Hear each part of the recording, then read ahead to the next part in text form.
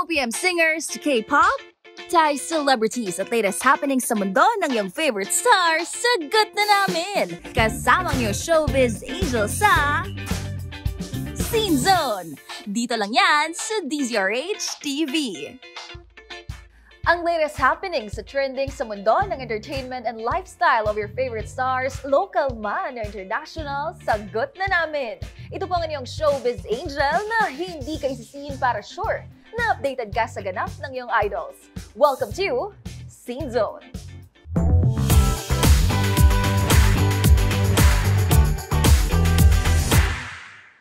Sa 7th episode ng SCENEZONE, bibida ang K-pop group na Cravity.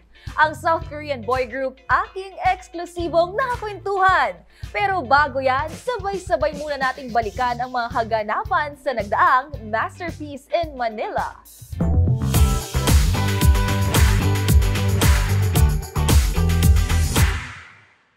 Manila is the hottest. Ganyan inilarawan ng K-pop boy group na Cravity ang kanilang kauna-unahang pagbisita sa Pinas last August 5 at the New Frontier Theater. Ang 9-member boy group na binubuo ni Serim, Allen, Jungmoo, Woobin, Wonjin, Minhee, Hyungjun, Taeyong at Sangmin kinanta ang ilan sa kanilang hit songs gaya ng Flip the Frame, Bad Habits, Gas Pedal, Fly at Jumper sa harap ng kanilang fans o mas kilala sa tawag na Love It Cheese. Ang Cravity may entry din sa Pinoy hit song na Gento ng P-pop boy group na SB19.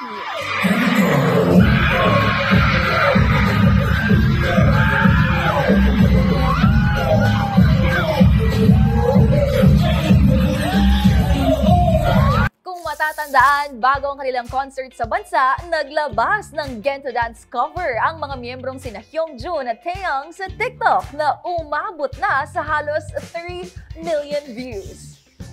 Heto, balikan natin yan. Gento, Gento, Gento, dito basta-basta bindo. Need mo, makumpleto parang bento. Gento, ano kaya mo? Sino kayang bubunan makakita lang ng hinto? Hinto, kahit na wala pang hinto. 100% bawal bitaw ko. Mismo, eto kaya mo? Basta-basta makakakita ng dito. Samantala, bukod sa mensahe ng suporta, kanya-kanya ring paandar ang Love It Cheese. Ang isang ito ay nag-alabride. Habang ang isa naman ay matchy-matchy pa sa isa sa mga official concert outfit ng Cravity.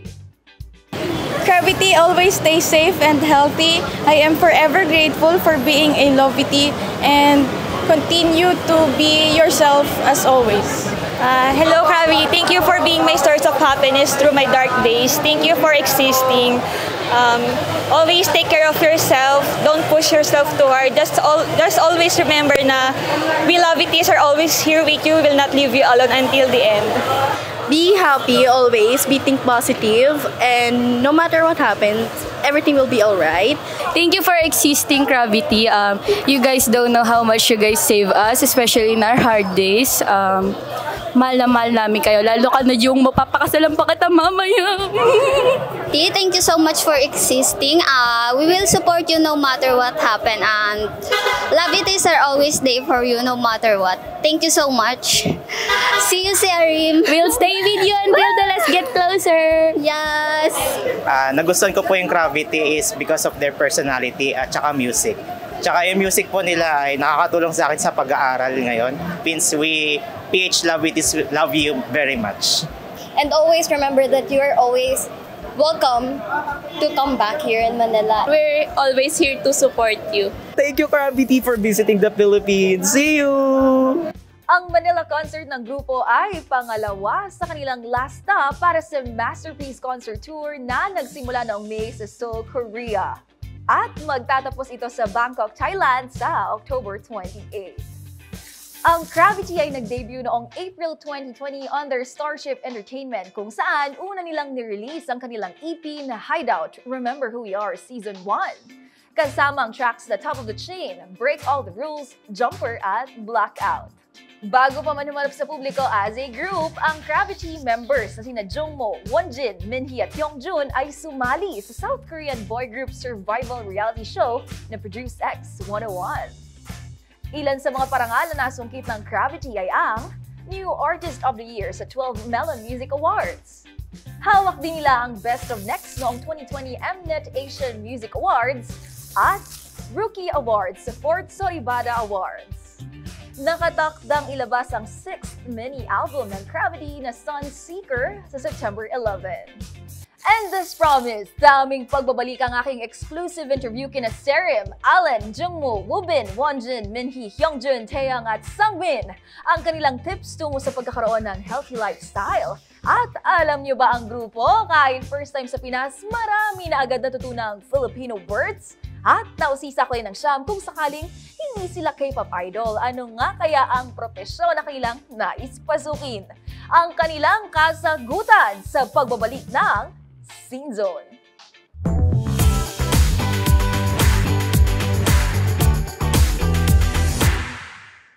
Welcome back to SCENEZONE. Hindi ko na po patatagalin pa. Heto na ang aming kwentuhan ng K-pop boy group na Cravity.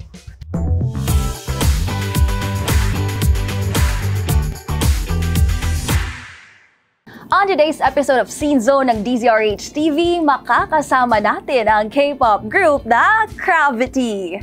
Hello, mabuhay and welcome to the Philippines. Please introduce yourselves. Get closer! Hello, we are Cravity! Woohoo! All right. Can you please introduce yourselves one by one to our Filipino fans? Yeah. Hello, I'm Cravity Jungmoo. Nice to meet you. Hello, I'm Sari, lead of Cravity. Hi, I'm Taeyang. Nice to meet you. Hello, I'm Ubin. Mahal kita. Yun. Hello, I'm Minnie. What's up, guys? Your boy Alan. So good to be here in the Philippines. Oh, hi, nice to meet you. I'm Hyungjun. Mahal kita, I'm Sangmin. Hello, my name is Wonjin. Thank you so much. First of all, belated happy birthday, Sangmin. Thank you. Yeah. Yes. All right. So, welcome to the Philippines. So far, how was your stay in the country?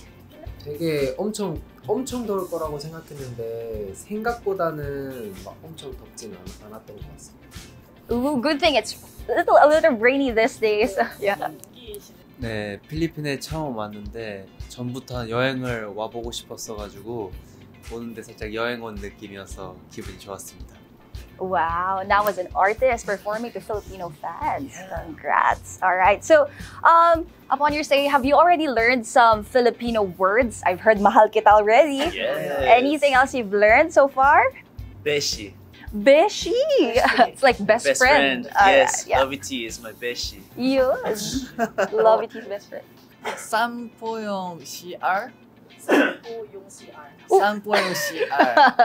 Saan po yung CR? Where is the comfort room? Ah. 화장실 Yes. 진짜 중요하다고 배웠어요. kaya mo yan. Ooh, kaya mo yan. Alright. What about Pogi? Pogi. Pogi is All of treats. you are Pogi. I think at that. How about Salamat? Salamat. Means thank you. Thank you. Salamat. Ooh, thank you. Salamat po. Yeah, we add po to like to elders. We use po and opo. Oh, salamat po. That's cute. Yeah, Sounds that's cute. Salamat po. That's cute, Beshi. Beshi, yeah. All right. So of course, Filipino food is something that you guys shouldn't miss out on too. So have you already tried any? Halo. Really?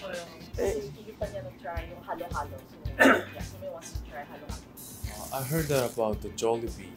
Jollibee. Yeah, it's really famous in Korea. Fried chicken. Yeah. Chicken, fries. Nice. Yes. I heard there's one called adobo, Mm-hmm. which is like a braised dish, right? Yes. I would love to try that. Ooh, something that the Filipinos are very proud of, adobo. Really? Yes, Alright. paired with a lot of rice. Yes, it's like pork, right? Yes, or chicken. Chicken or chicken. You should definitely try that. Thank you. So now, jumping to the reason why you guys here in the Philippines, what's the story or meaning behind calling your first world tour Masterpiece? Well, I think we're basing it off of our latest release, our 5th mini album, which is called Masterpiece, which is talking about how we each, as individuals, we can be the protagonist, the main character of our own lives. That we're going through this world. We're building ourselves to become like a masterpiece. Yeah. Creativity, gravity, and masterpiece. Right. All very like grandiose vocabulary. Yeah. Okay, so speaking of fans now that you called Lovities, if you could dedicate one song for them, what would it be and why? But to catch this, you gotta give us a sample. I think it's Light the Way. Light the Way. Can we hear it? Of course, your Filipino Lovities would like to hear a sample, maybe.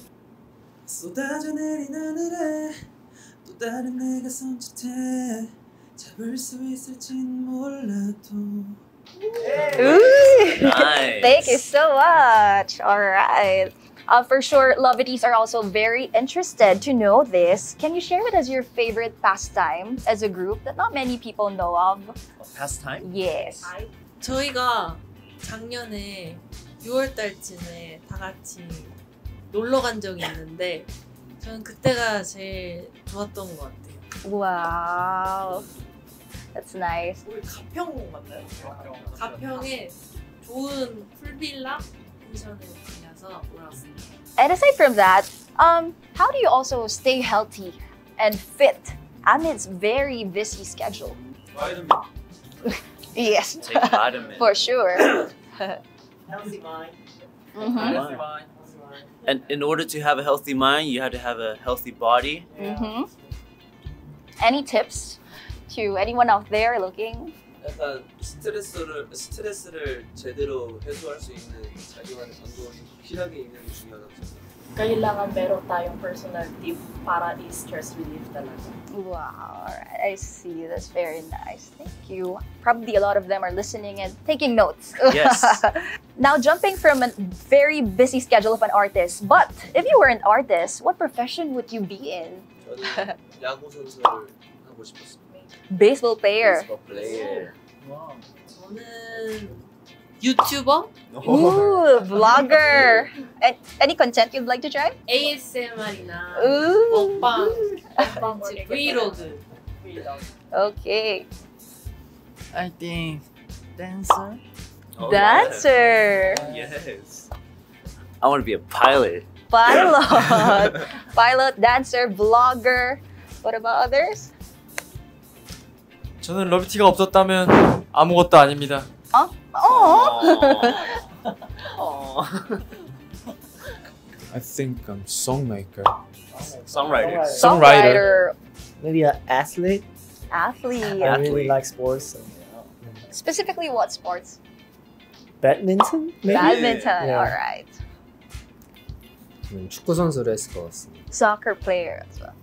Flight attendant. Ooh, In- flight attendant and pilot. In Alan's collaboration. Playing. Yes, Collaborate. still together, right? Yeah. For you guys, what makes Cravity unique to other, boy bands or groups out there? Our fans, Lovities is our difference. Oh. They are really passionate than the other fans, fandoms, and their love really make us special. 저희가 BT파크라는 프로그램이 있는데 BT파크를 확인하시면 그 모습들을 굉장히 찾아볼 수 있을 것 같습니다. Meron kami program na sinasabing beauty box, pero kapag nakita niyo doon, marami kayong makikita fun fact from the craft. Ooh. 너무 다 보여줘서. Okay, that's why your fans really love you guys so much. Yes. How would you describe your music to someone who hasn't heard you yet? 저희 크래비티 곡들은 들으면 시원해지는 곡들이 많기 때문에 뭔가 이 더운 여름에 또 찰떡이지 않을까 싶습니다. I like to describe it as a picture. So imagine a beautiful beach on a bright, sunny day with blue skies and dolphins jumping out of the water, seagulls flying in the sky. You have kids on the beaches, laughing, running around, playing with each other. That's sort of our music. Nice. We'll end there. That's the answer already. 우리 사랑하는 필리핀 러비티 여러분, 오랫동안 기다려주셔서 정말 감사하고요. 저희가 또 앞으로도 자주 올 테니까 항상 저희 크래비티 활동 지켜봐 주셨으면 좋겠고, 그리고 또 내일 있을 콘서트 즐겼나요? 즐기실 준비 되셨나요? 네, 아무튼 열심히 준비한 무대들로 꽉 채웠으니까 기대 많이 해주셨으면 좋겠습니다. Alright! Once again, thank you very much, Cravity. Ito po ang inyong Showbiz Angel dito sa SCENEZONE. Bye! Bye!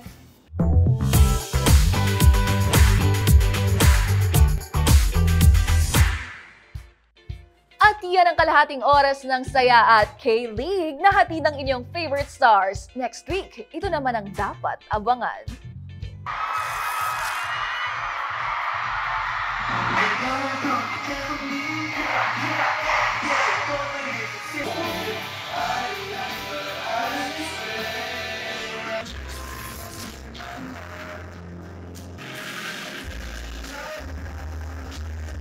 Muli tayong kiligin sa mga kaganapan sa nagdaang concert ni South Korean star Huwag sa Pinas. At balikan din natin ang first fan meeting ng lead stars ng Thai Bill series na My School President.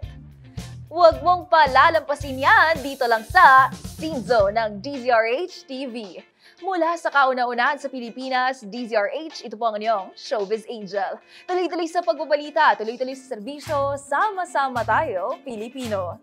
From OPM singers to K-pop, Thai celebrities at latest happenings sa mundo ng iyong favorite stars, sagot na namin! Kasama ang iyong Showbiz Angel sa SCENEZONE! Dito lang yan sa DZRH TV.